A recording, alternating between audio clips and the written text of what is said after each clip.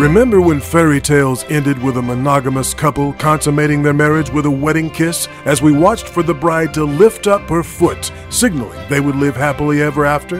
Well, the Supreme Court just murdered that tradition. Its Dark Prince majority threw daggers through the heart of millennium-honored institutions, mocking its sacred origins in order to join together men with men and women with women.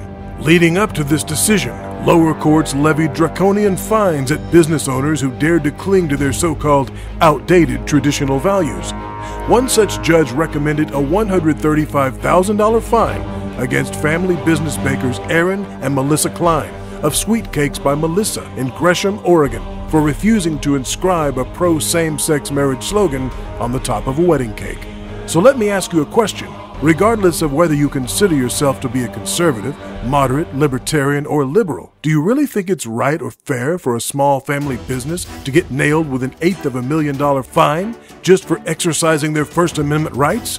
Remember when activists put on their nice face, portraying same-sex marriage as being so sugary sweet? Who on earth would want to be such an intolerant hater as to deny true love to be extended to same-sex couples? But today, we are seeing who are the true intolerant haters, those who refuse to allow others to hold to their traditional values, and even going so far as to ruin their lives for simply exercising their First Amendment rights.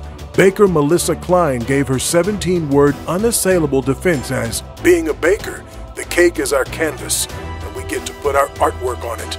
But the judge didn't see it that way.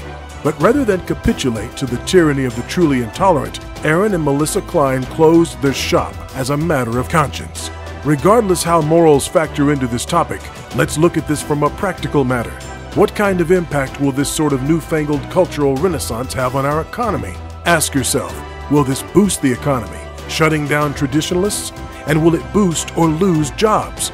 Lest we forget, it was small businesses like bakeries that helped build the United States into the largest economy in world history. But God is not mocked.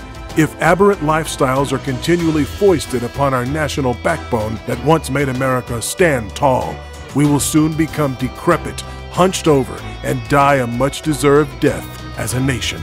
So here's the challenge for we the people to stand up against homosexual tyranny. It's not free speech. It's not love. It's not tolerance. It's homosexual tyranny. And no matter what the Supreme Court calls it, it's not marriage. Congress now must muster the courage to impeach those Supreme Court justices, just as Associate Justice Samuel Chase was impeached in 1805. Please forward a link to this video to anyone you know who still has a backbone.